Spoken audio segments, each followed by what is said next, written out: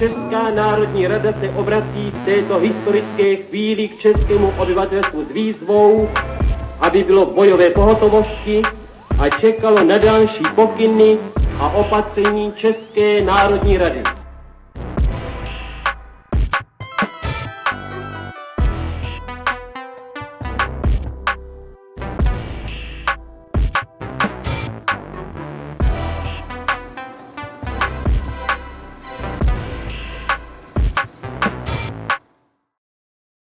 V tomto videu si připomeneme děsivou událost z konce druhé světové války, která se stala ve východočeském městě Lanškroun.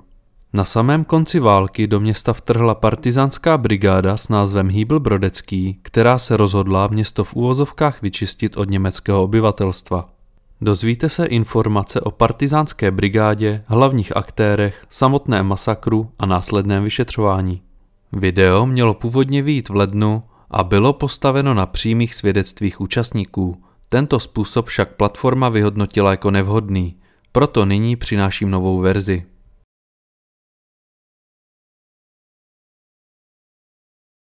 Abychom pochopili celé následující dění, tak musíme pochopit životy hlavních aktérů a činnost jejich organizací. Prvním, avšak nepřímým účastníkem je královéhradecký podnikatel Jan Ptáčník. Narodil se v roce 1909 a během 30.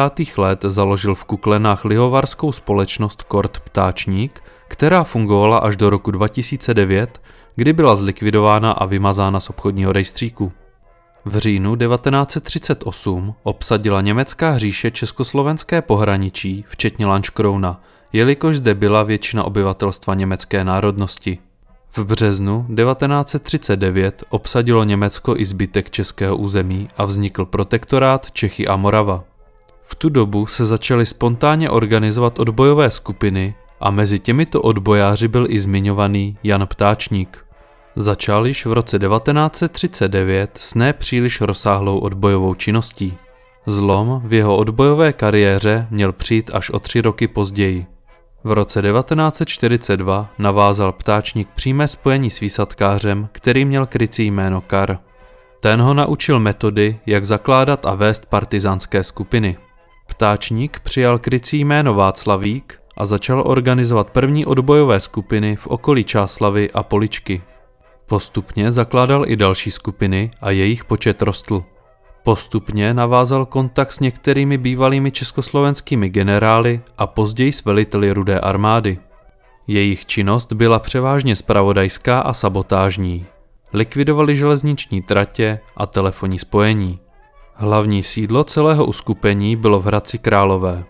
Ptáčník se v druhé polovině roku 1944 inspiroval slovenským národním povstáním a s dalšími nezávislými skupinami připravoval na přelom roku 1944 až 1945 české národní povstání. Jakmile bylo to slovenské potlačeno, tak od svých plánů upustil. Taktéž organizoval rozsáhlou zásobovací síť, díky které se přepravovaly potraviny, léky a střelivo mezi rozličnými partyzánskými skupinami. Na konci války obsahovala divize Václavík 32 čet, které působily zejména v okolí Hradce Králové a zbytku východních Čech.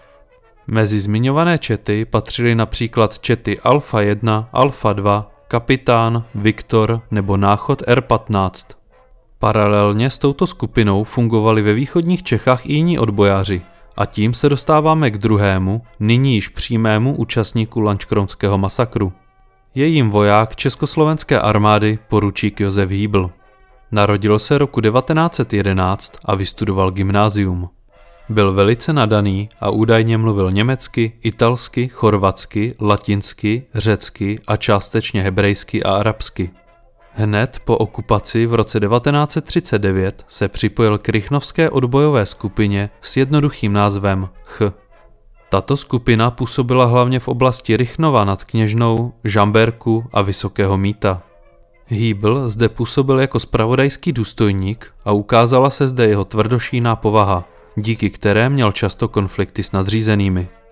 Po nevyřešených konfliktech se odpojil a na konci roku 1944 si založil vlastní odbojovou skupinu se sídlem v Jablonném nad Orlicí v Orlických horách. Pojmenoval ji po svým krycím jméně Brodecký. Její činnost byla hlavně zpravodajská a částečně sabotážní.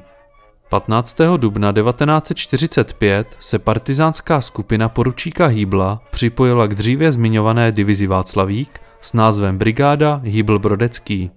Tato brigáda však nebyla tak partyzánská, jak se později tvrdilo. Mnoho z jejich členů žilo běžný legální život a občas se zapojili do nějaké dříve zmíněné akce.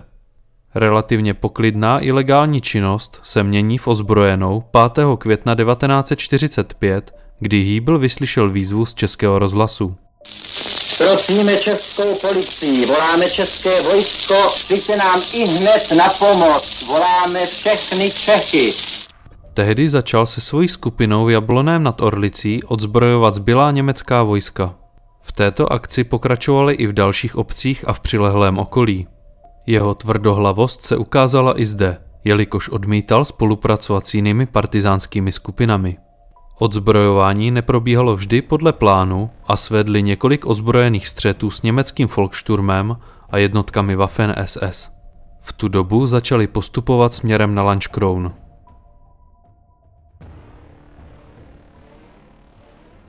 Dopoledne 17. května dorazili partyzáni do města Lanškroun.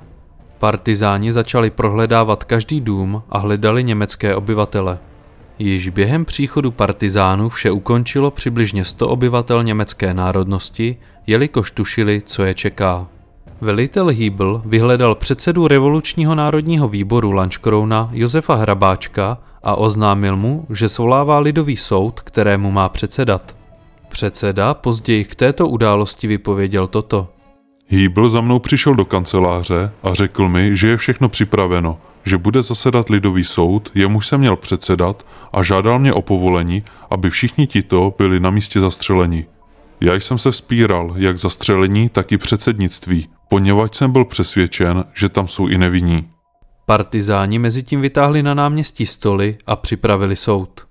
Mezi členy tohoto soudu byl velitel Josef Hýbl, zmiňovaný předseda společně s dalšími členy Národního výboru a 4 nejmenovaní obyvatelé města, kteří se vrátili z koncentračních táborů. Partyzáni nejdříve dostihli osoby, u kterých nebylo pochyb, že byli napojeni na nacistickou stranu. Hned na začátku soudního procesu byl odsouzen údajný člen gestapa Reinhard Schwab, který byl ihned oběšen na městské pouliční lampě, a hned po něm český kolaborant Josef Jurenka. Skuteční představitelé německé správy však byli již na útěku do americké zóny a veškeré násilí tak padlo až na výjimky na běžné německé obyvatelstvo. Hrabáček dále popisoval, jak jej partyzáni vytáhli ven na náměstí, kde viděl na lampách několik oběšenců. Partyzáni ho ujišťovali, že šlo o příslušníky gestapa. Následně zasedl do čela soudu, kam partyzáni přiváděli skupiny Němců. Ti, kteří čekali na soud, museli pochodovat po náměstí s rukami nad hlavou a s obrazem vůdce německé říše. Partyzáni jim během toho stříleli nad hlavami. Také popisoval, jak byly před okresním soudem vytvořeny 2 skupiny Němců, které se musely být mezi sebou navzájem. Každému odsouzenému napsali křídou na záda jeho rozsudek a za stálého bytí byli rozděleni na 2 půlky. Jednu polovinu, která čítala asi 20 odsouzených, nahnali k jižní zdi renesanční lanškrounské radnice, kde je partyzáni postříleli.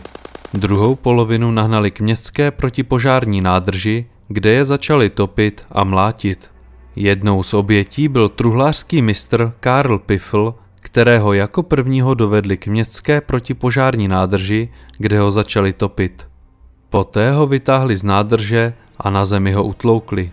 Celé řádění ukončil až zoufalý čin jedné německé ženy, která podpálila svůj dům na náměstí. Během hašení požáru polevilo davové šílenství partyzánů a další odsouzení byli již exemplárně fyzicky trestáni, například ranami holí.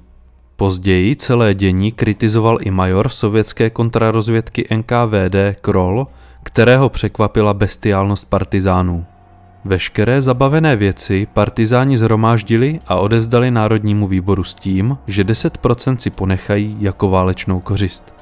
Druhý den partyzáni odjeli a pokračovali ve svých podobných akcích v dalších obcích. Podle městské kroniky bylo 24. května pohřbeno 49 těl obětí soudu do hromadného hrobu na místním hřbitově. Ještě na okraj zmíním, že ve stejnou dobu čistila východočeskou obec Mladkov královéhradecká partyzánská skupina Alfa 1, která byla taktéž součástí divize Václavík. Dopustila se tam podobných zločinů jako brigáda Brodecký v Lanškrouně. U těchto událostí byla přítomna dívka jménem Hildeniče, z jejíž výpovědi budu vycházet. Dívka popisovala, jak partyzáni ubližovali jejímu dědovi a strýci, které následně usmrtili. Během tohoto procesí poznala 2 partyzány z Jabloného nad Orlicí, kam chodila do školy. Jeden z nich byl cukrář. Nešlo tedy o žádné vojáky, ale o běžné civilisty se zbraněmi. Dále popisovala, jak její matku odvedli do těchonínských kasáren, kde partyzáni sídlili. Prý tam byli a ponižovali a vyzvídali, kdo z Čechů přispíval na německý Červený kříž. V noci ji pustili, ale zesnula cestou domů.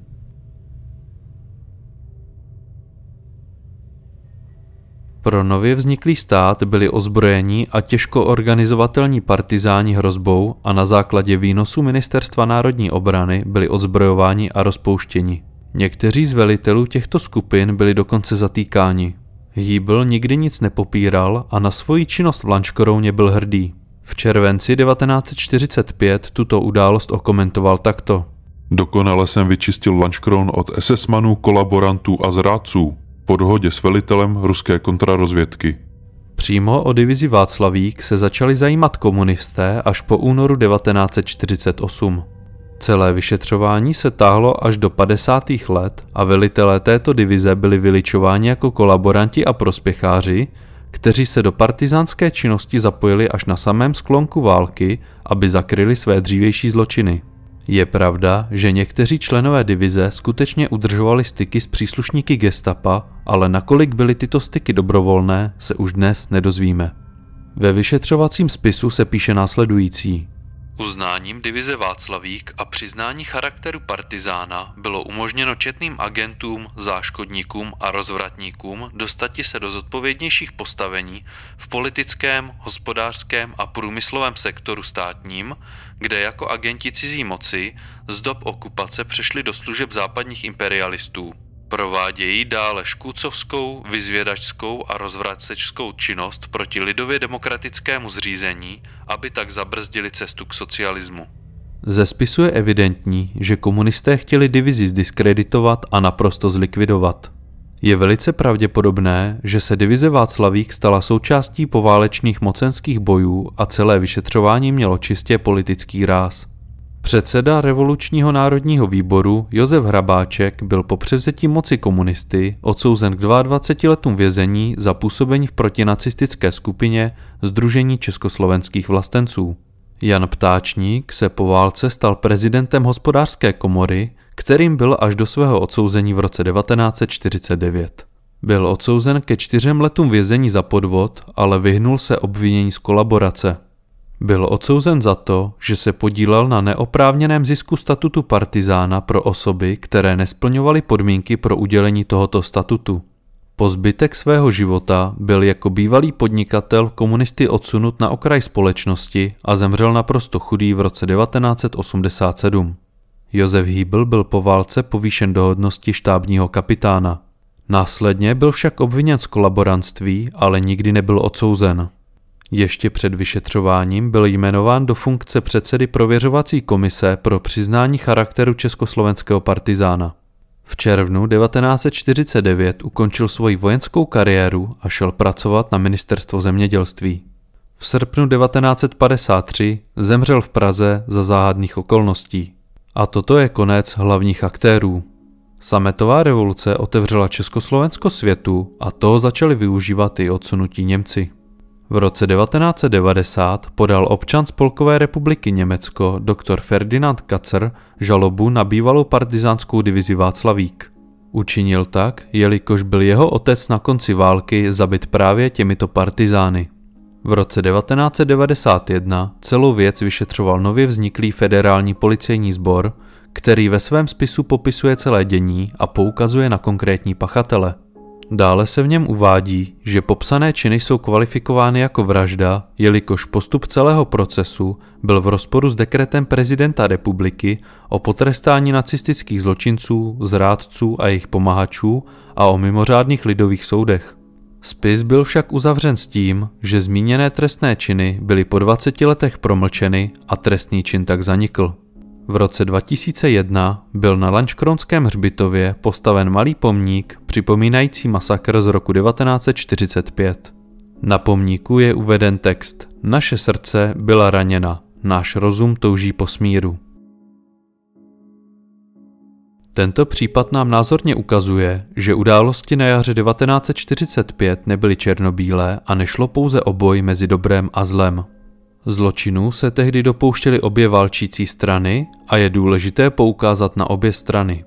Dalších loupežných a násilných akcí se v té době dopouštěly i nechvalně proslulé revoluční gardy, což byly přímo bezpečnostní sbory národních výborů. Na mnohé zločiny se zapomnělo, jelikož z této zmatečné doby nemáme dostatek písemných důkazů a mnoho z nich zahladil komunistický režim. Pokud máte zájem sledovat má videa bez reklam, bez cenzury a chcete mít přístup k veškerému bonusovému obsahu, tak mě odebírejte na platformě Hero. Odkaz naleznete v popisku videa. Děkuji vám za sledování mého videa. Doufám, že jste se dozvěděli opět něco nového a pokud se vám moje tvorba líbí, tak mi tam hoďte odběr. Moc mi to pomůže v rozvoji tohoto kanálu.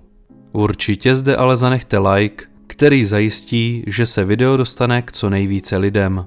Taktéž se můžete stát členem kanálu a získat tak různé divácké výhody.